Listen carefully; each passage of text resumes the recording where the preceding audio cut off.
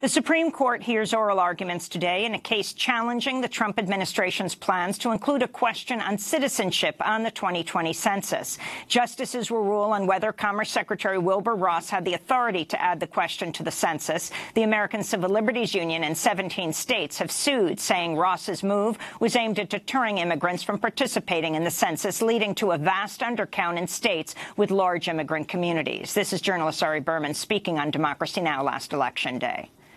The census is basically the DNA of our democracy. It determines so many things that we do, from how $675 billion in federal funding is distributed, to how political districts are drawn, to how many electoral votes states get. And if the census is rigged, then all of American democracy will be rigged as well.